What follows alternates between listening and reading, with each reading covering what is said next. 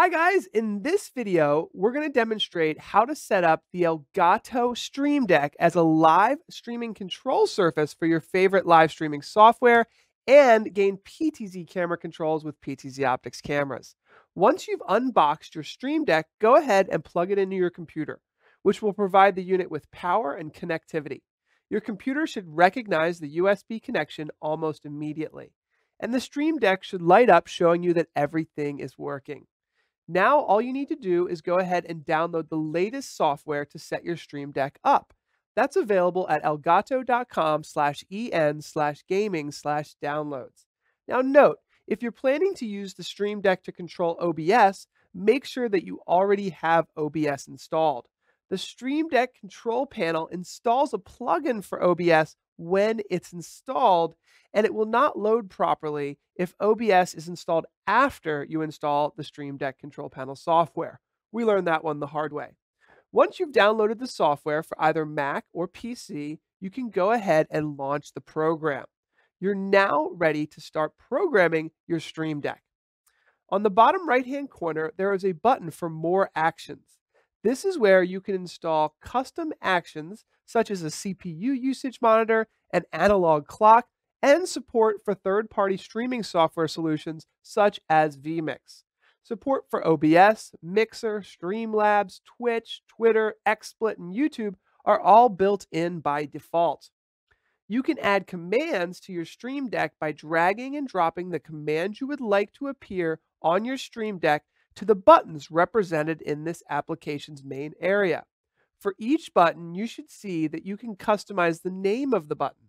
You will also be presented with options for configuring this command.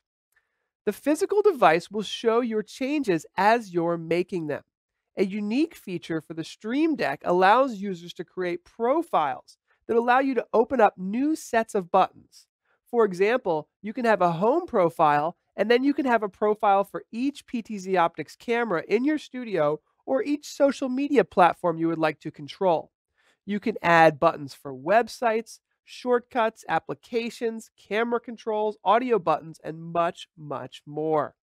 For this example, we will create a unique profile for our PTZOptics cameras in our studio. You can also automate your live streaming software such as vMix, XSplit, and OBS. And for today, we'll go ahead and demonstrate how to set up Open Broadcaster software. You can control your PTZOptics cameras directly inside OBS, or you can create custom buttons to call PTZ camera presets that communicate directly with your PTZOptics camera. Let's start by setting up OBS. Let's create a scene for each PTZOptics camera that we want to use with a built-in camera preset command. We will use a web browser input to automatically send PTZ camera commands to our cameras when we switch scenes inside OBS. Start by opening up OBS and adding your first scene for your camera. Add your camera video source and add a browser source. Inside the browser source, we'll use the HTTP command string available at ptzoptics.com/downloads for calling your camera preset. Set up your camera preset in the location that you'd like the camera to move when you click this OBS scene. If you've never used an HTTP command before, it's just like a website web browser address, except it's typed into OBS and it corresponds to the camera preset that you'd like OBS to call when it is entered. Do not forget to click the refresh browser when scene becomes active checkbox inside the browser source in OBS to make sure that OBS sends the PTZOptics camera a preset command every time that you switch to this input.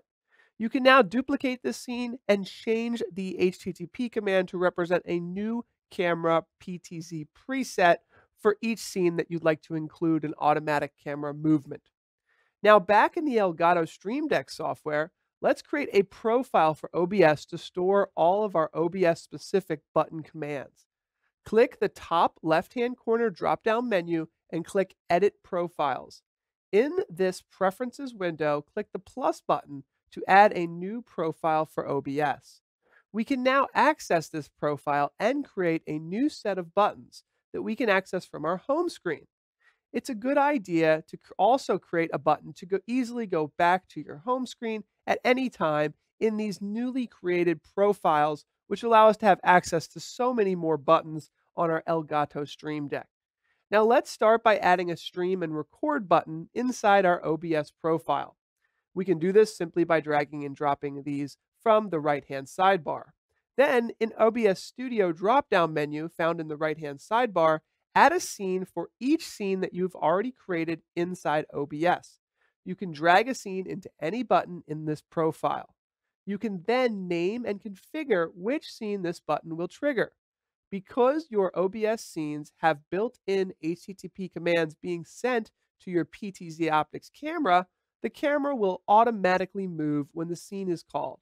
You can go ahead and test this by pressing any of the buttons that now represent not only a scene switch in OBS, but also a PTZ camera movement. Optionally, you can send PTZ preset commands directly to PTZOptics cameras from your Elgato Stream Deck. This may be a better option for remotely controlling your cameras because you may want to move a camera before you do a scene switch. To do this, set up another profile in your Stream Deck for each PTZOptics camera that you would like to control from your Stream Deck. In your newly created profile for the camera, choose the website option, which is located under the Systems tab. Here you can name your preset and enter the HTTP command from the list available at the PTZOptics documentation on ptzoptics.com/downloads. You should be looking for the HTTP command list. Now note, you will need to know your PTZOptics camera IP address in order to use the HTTP commands. Generally, an HTTP command contains multiple variables used to communicate with your PTZOptics camera over IP. You can customize these variables inside the HTTP command to perform various video production actions with your PTZOptics robotics camera. Now, do not forget to click the Access in Background option so that your Stream Deck does not open up a new web browser every time that you use this button. And that is it. You now know how to set up an Elgato Stream Deck to control OBS and PTZOptics cameras. Setting this system up with other video production systems should be a fairly similar process. If you have any questions, please let us know in the comments below. We're really enjoying our brand new Stream Deck and looking forward to sharing more with you in the future.